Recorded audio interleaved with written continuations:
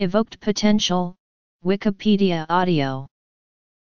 An evoked potential or evoked response is an electrical potential recorded from the nervous system of a human or other animal following presentation of a stimulus, as distinct from spontaneous potentials as detected by electroencephalography, electromyography, or other electrophysiologic recording method. Such potentials are useful for electrodiagnosis and monitoring. Evoked potential amplitudes tend to be low, ranging from less than a microvolt to several microvolts, compared to tens of microvolts for EEG, millivolts for EMG, and often close to a volt for ECG. To resolve these low amplitude potentials against the background of ongoing EEG, ECG, EMG, and other biological signals and ambient noise, signal averaging is usually required. The signal is time-locked to the stimulus and most of the noise occurs randomly, allowing the noise to be averaged out with averaging of repeated responses. Signals can be recorded from cerebral cortex, brain stem, spinal cord and peripheral nerves. Usually the term evoked potential is reserved for responses involving either recording from, or stimulation of, central nervous system structures. Thus evoked compound motor action potentials or sensory nerve action potentials as used in nerve conduction studies are generally not thought of as evoked potentials, though they do meet the above definition. Sensory evoked potentials. Sensory evoked potentials are recorded from the central nervous system following stimulation of sense organs, for example, visual evoked potentials elicited by a flashing light or changing pattern on a monitor, auditory evoked potentials by a click or tone stimulus presented through earphones, or tactile or somatosensory evoked potential elicited by tactile or electrical stimulation of a sensory or mixed nerve in the periphery. Sensory evoked potentials have been widely used in clinical diagnostic medicine since the 1970s, and also in intraoperative neurophysiology monitoring, also known as surgical neurophysiology.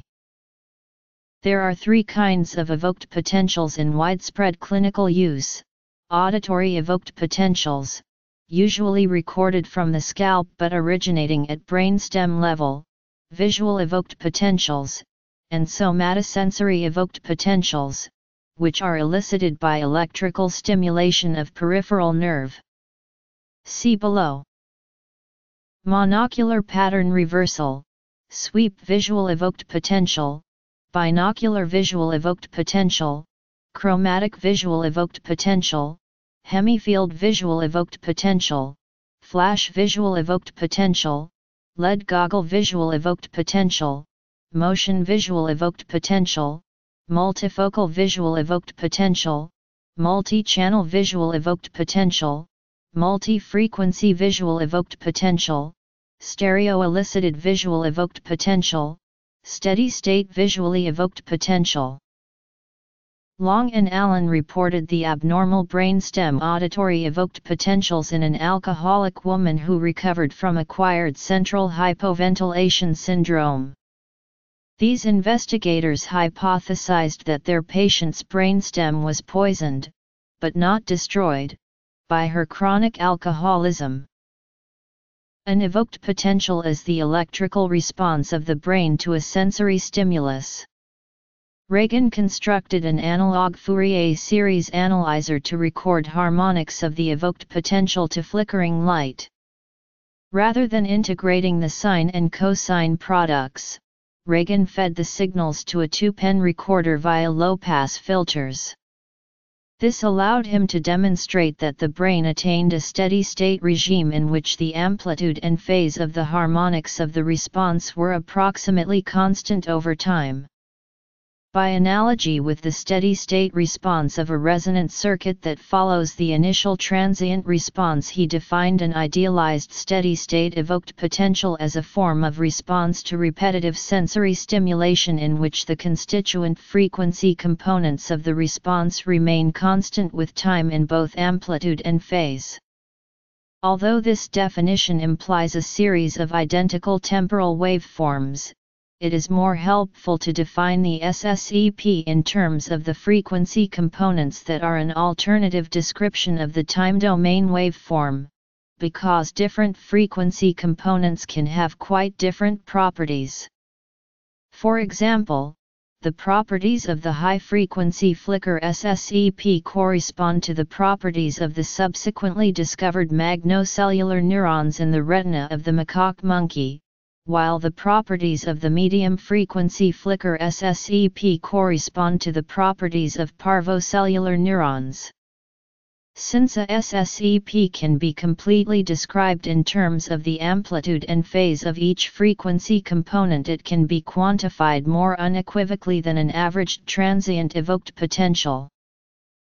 It is sometimes said that SSEPs are elicited only by stimuli of high repetition frequency, but this is not generally correct.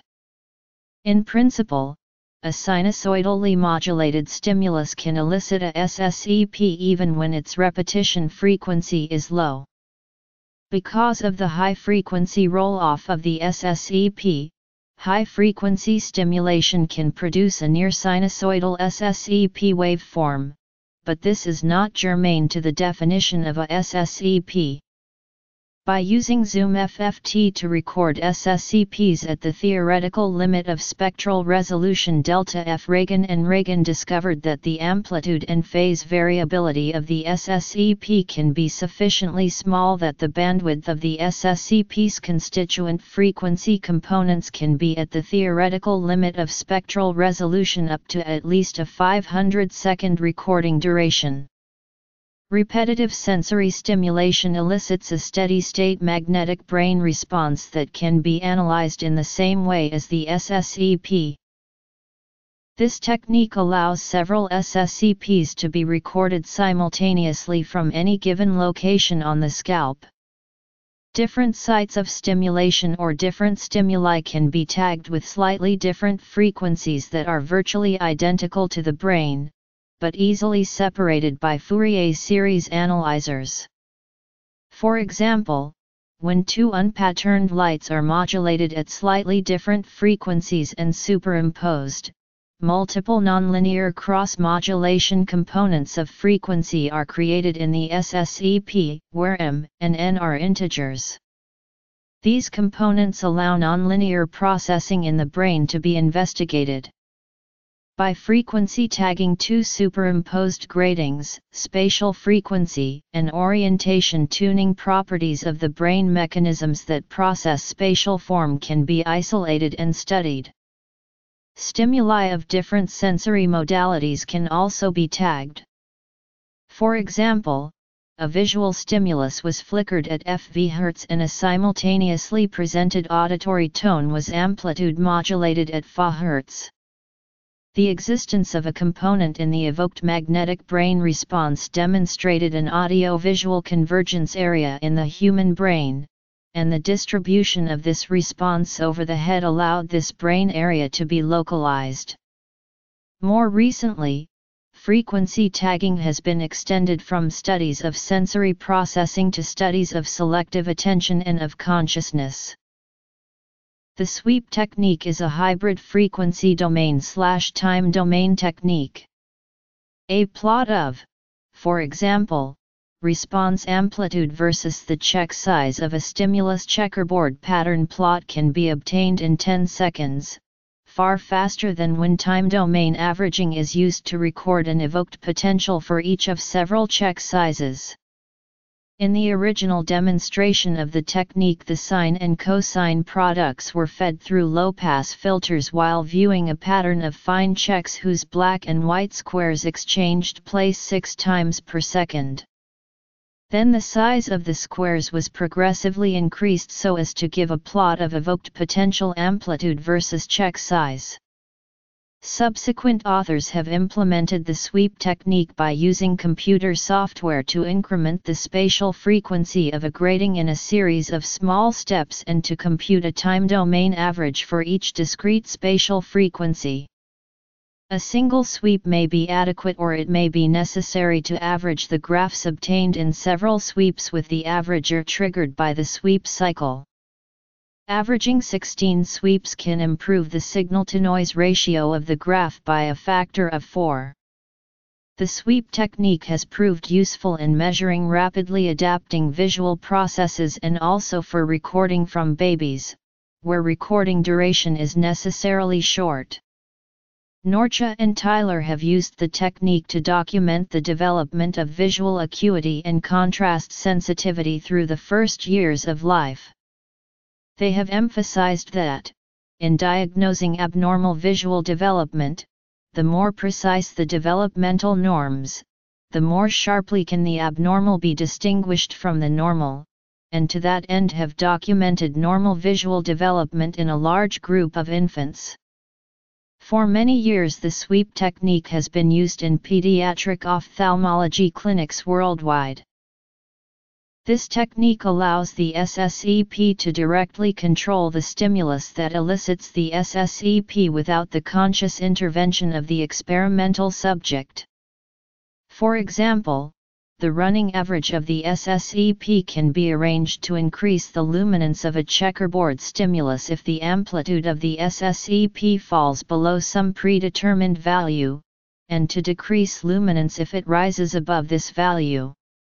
The amplitude of the SSEP then hovers about this predetermined value. Now the wavelength of the stimulus is progressively changed. The resulting plot of stimulus luminance versus wavelength is a plot of the spectral sensitivity of the visual system. In 1934, Adrian and Matthew noticed potential changes of the occipital EEG can be observed under stimulation of light. Siganek developed the first nomenclature for occipital EEG components in 1961. During that same year, Hirsch and colleagues recorded a visual evoked potential on the occipital lobe, and they discovered amplitudes recorded along the calcarine fissure were the largest. In 1965, Spaleman used a checkerboard stimulation to describe human VEPs. An attempt to localize structures in the primary visual pathway was completed by Zikla and colleagues. Halliday and colleagues completed the first clinical investigations using VEP by recording delayed VEPs in a patient with retrobulbar neuritis in 1972. A wide variety of extensive research to improve procedures and theories has been conducted from the 1970s to today, and the method has also been described in animals. Steady-state evoked potential. The diffuse light flash stimulus is rarely used nowadays due to the high variability within and across subjects. However, it is beneficial to use this type of stimulus when testing infants, animals, or individuals with poor visual acuity. The checkerboard and grating patterns use light and dark squares and stripes, respectively. These squares and stripes are equal in size and are presented, one image at a time, via a computer screen. Electrode placement is extremely important to elicit a good VEP response free of artifact. In a typical setup, one electrode is placed 2.5 cm above the anion and a reference electrode is placed at FZ. For a more detailed response, two additional electrodes can be placed 2.5 cm to the right and left of ounce. The VEP nomenclature is determined by using capital letters stating whether the peak is positive or negative, followed by a number which indicates the average peak latency for that particular wave. For example, P100 is a wave with a positive peak at approximately 100 milliseconds following stimulus onset. The average amplitude for VEP waves usually falls between 5 and 20 microvolts. Normal values are depending on used stimulation hardware. Some specific VEPs are: auditory evoked potential can be used to trace the signal generated by a sound through the ascending auditory pathway. The evoked potential is generated in the cochlea, goes through the cochlear nerve, through the cochlear nucleus, superior olivary complex, lateral lemniscus, to the inferior colliculus in the midbrain, onto the medial geniculate body, and finally to the cortex. Auditory evoked potentials are a subclass of event-related potentials. ERPs are brain responses that are time-locked to some event, such as a sensory stimulus, a mental event, or the omission of a stimulus. For AEPs, the event is a sound. AEPs are very small electrical voltage potentials originating from the brain recorded from the scalp in response to an auditory stimulus, such as different tones, speech sounds, etc. The simultaneous stimulation technique. The sweep technique. Brainstem auditory evoked potentials are small AEPs that are recorded in response to an auditory stimulus from electrodes placed on the scalp. Evoked potential feedback. Visual evoked potential. VEP stimuli. VEP electrode placement. VEP waves. Auditory evoked potentials can be used to diagnose learning disabilities in children, aiding in the development of tailored educational programs for those with hearing and/or cognition problems. Somatosensory evoked potentials are used in neuromonitoring to assess the function of a patient's spinal cord during surgery. They are recorded by stimulating peripheral nerves, most commonly the tibial nerve, median nerve, or ulnar nerve, typically with an electrical stimulus. The response is then recorded from the patient's scalp. Because of the low amplitude of the signal once it reaches the patient's scalp and the relatively high amount of electrical noise caused by background EEG, scalp muscle EMG or electrical devices in the room, the signal must be averaged. The use of averaging improves the signal-to-noise ratio. Typically, in the operating room, over 100 and up to 1000 averages must be used to adequately resolve the evoked potential. Types of VEP. The two most looked at aspects of an SSEP are the amplitude and latency of the peaks. The most predominant peaks have been studied and named in labs. Each peak is given a letter and a number in its name. For example, N20 refers to a negative peak at 20 milliseconds. This peak is recorded from the cortex when the median nerve is stimulated. It most likely corresponds to the signal reaching the somatosensory cortex. When used in intraoperative monitoring, the latency and amplitude of the peak relative to the patient's post-intubation baseline is a crucial piece of information. Dramatic increases in latency or decreases in amplitude are indicators of neurological dysfunction. During surgery, the large amounts of anesthetic gases used can affect the amplitude and latencies of SSEPs. Any of the halogenated agents or nitrous oxide will increase latencies and decrease amplitudes of responses, sometimes to the point where a response can no longer be detected. For this reason, an anesthetic utilizing less halogenated agent and more intravenous hypnotic and narcotic is typically used. Conventional SSEPs monitor the functioning of the part of the somatosensory system involved in sensations such as touch and vibration. The part of the somatosensory system that transmits pain and temperature signals is monitored using laser-evoked potentials. LEPs are evoked by applying finely focused, rapidly rising heat to bare skin using a laser. In the central nervous system they can detect damage to the spinothalamic tract, lateral brain stem, and fibers carrying pain and temperature signals from the thalamus to the cortex. In the peripheral nervous system, pain and heat signals are carried along thin fibers to the spinal cord, and LEPs can be used to determine whether a neuropathy is located in these small fibers as opposed to larger fibers. Somatosensory evoked potentials provide monitoring for the dorsal columns of the spinal cord. Sensory evoked potentials may also be used during surgeries which place brain structures at risk. They are effectively used to determine cortical ischemia during carotid endarterectomy surgeries and for mapping the sensory areas of the brain during brain surgery. Electrical stimulation of the scalp can produce an electric current within the brain that activates the motor pathways of the pyramidal tracts. This technique is known as transcranial electrical motor potential monitoring. This technique effectively evaluates the motor pathways in the central nervous system during surgeries which place these structures at risk.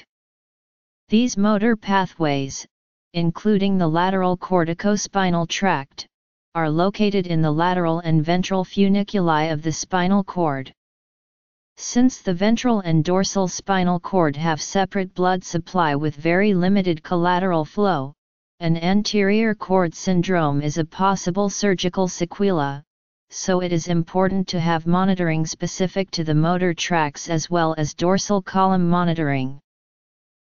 Transcranial magnetic stimulation versus electrical stimulation is generally regarded as unsuitable for intraoperative monitoring because it is more sensitive to anesthesia. Electrical stimulation is too painful for clinical use in awake patients. The two modalities are thus complementary, electrical stimulation being the choice for intraoperative monitoring, and magnetic for clinical applications. Motor evoked potentials are recorded from muscles following direct stimulation of exposed motor cortex, or transcranial stimulation of motor cortex, either magnetic or electrical. Transcranial magnetic MEP potentially offer clinical diagnostic applications. Transcranial electrical MEP has been in widespread use for several years for intraoperative monitoring of pyramidal tract functional integrity. Auditory evoked potential.